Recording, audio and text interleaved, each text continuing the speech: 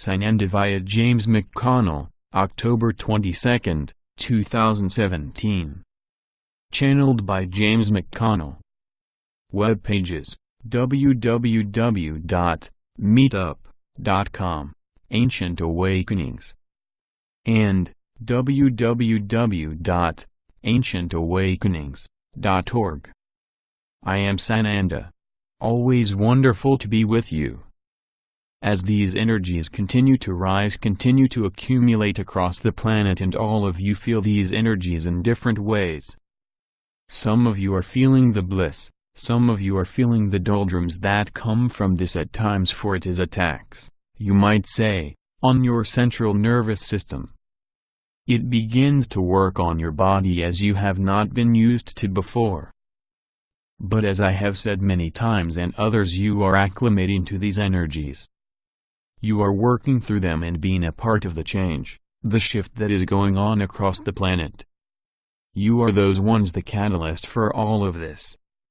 And these energies are now beginning to shift and change and morph into other energies that are going to bring about a shift and a change in those external things you see here as well. You hear of events, you hear of many events that are going to happen and are beginning to already happen. You hear of the dominoes that are going to fall or have already begun to fall. All of this is in process now. All of this is in motion. And you are going to begin to hear certain announcements that are going to come forth, certain things that are what have been said for a very long time here that are going to begin to climax now, come to a shift, a change that is going to move you and all of the planet to the next level. All of this is in motion. You are the ones that are bringing this about. You are the ones that have been anchoring this energy and are now spreading this energy more and more. And it is all about energy, folks. It is all about energy and shift and change and consciousness and love. Love is all that there is, all that there ever was, all that there ever will be, and you are the love. You are the ones that are spreading this love. So as this love continues to spread, people across the planet will also begin to change and shift their consciousness. And as their consciousness begins to shift more and more, it will overtake the consciousness of the dark ones, those ones that have been attempting to hold this back as much as they can, attempting to hold on to the old paradigm because this is what they've known. This is what they've always known. This is what they always thought they would have.